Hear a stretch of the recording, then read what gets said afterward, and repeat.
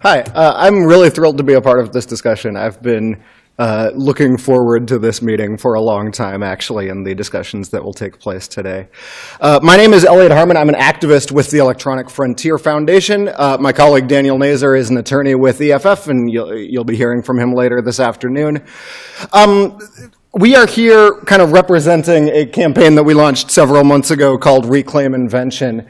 And to put this maybe in a little bit of perspective of our strategy as an organization, we kind of see this as the latest front in really a lot of work that we've been doing over a lot of years having to do with the patent system and what we see as flaws in the system and the way in which the system is kind of works in practice that put innovative practicing companies at a disadvantage, particularly in high-tech areas that are particularly fertile for innovation and puts aggressive patent assertion entities at an unfair advantage. And the issue of how that plays out in universities and tech transfer is something that we've done a little bit of thinking and writing about over the years, but about a year ago we decided that it was time to start investing a little more energy in it. So I'm not going to talk about this too much because Yarden already kind of walked through this. This is the universities with the most patents in the intellectual ventures portfolio. And even just looking at this, I'm reminded again of the issue of representation of the public universities, and I'm glad that there are some perspectives of people who have worked in the public university sphere here.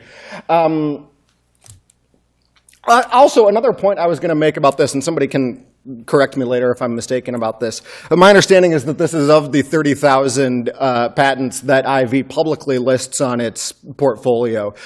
So there are a number that are under exclusive licenses that have not been disclosed, that are not part of these numbers. But even within those 30,000 that are in its public portfolio, 500 of those originating from universities is a striking number. And this is a slightly different set of data because this is patents from universities in the US, period, as opposed to specifically NIH-funded ones. But you get the same idea. Looking at this graph, it would be very easy to tell, even if you knew nothing about this space, when the Bayh-Dole Act passed. And so we'll talk about that more in a couple of minutes. But this graph is very interesting to me for another reason, and this is kind of bringing in some of my background in the open access world. When you look at this graph, it's so interesting to think about it in the context of other developments that have happened in science over the same period of time, and the kind of explosion of open access research. And now we're at this point where essentially all federal government-funded science in the United States is under an open access policy requiring it to be made available to the public after an embargo period.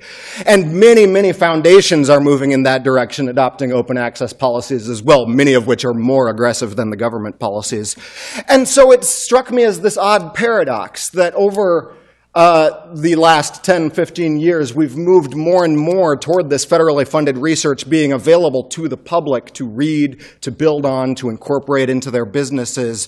But at the very same time, universities are patenting more aggressively than ever on that same body of research.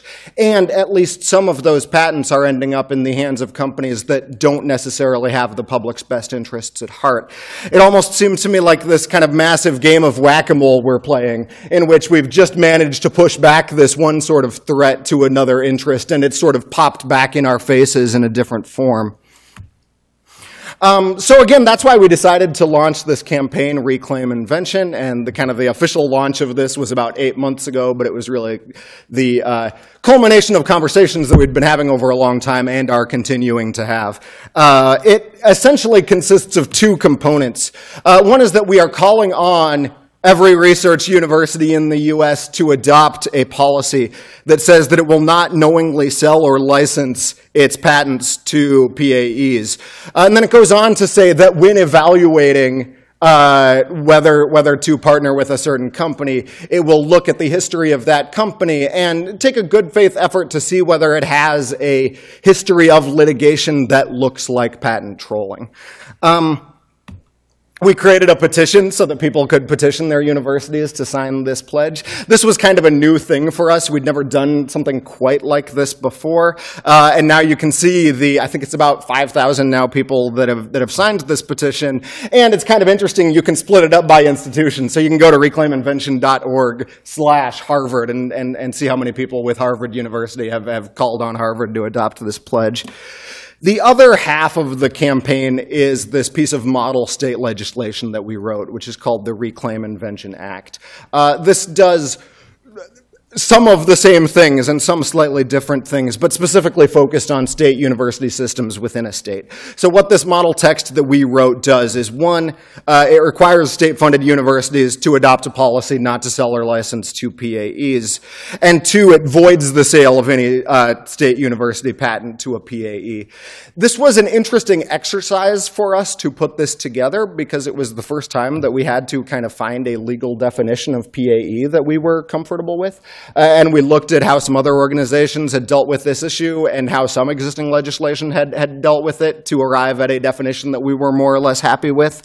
So according to this definition, a PAE is an entity whose primary business model is based on patent assertion or otherwise using patents to obtain licensing fees from practicing companies, which I think is a pretty good working definition. This is actually a more conservative definition than some of the more kind of informal definitions of PAEs or trolls. And I think it works well in this context in that it makes it clear that it's not talking about a practicing company that is also asserting its patents, so long as the underlying business model is actually about using the invention and it is not about litigation. So we launched this campaign about 8 months ago, and a couple of interesting things have happened since then. One is that there's been a lot of attention to this, particularly around like law school students in our network. There's a group of students at the University of Texas that are pushing on this issue very hard and trying to get UT to adopt a policy.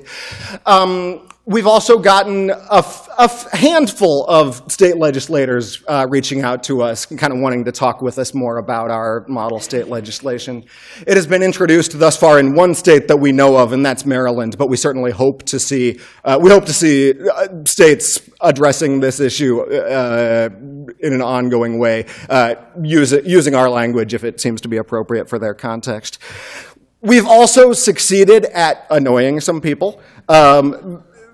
This is a relatively representative example of the kind of pushback that we got. This is an op-ed that Richard Epstein wrote for Forbes.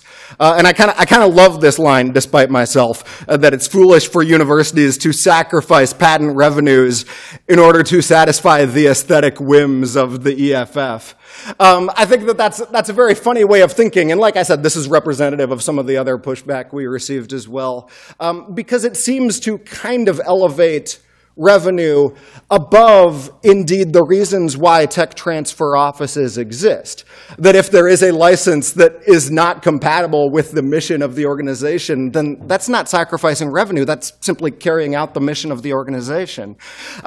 Daniel made the point that you could kind of apply the same logic to financial aid programs, which are also sacrificing revenue in order to fulfill the aesthetic whims of people who think that access to education is important.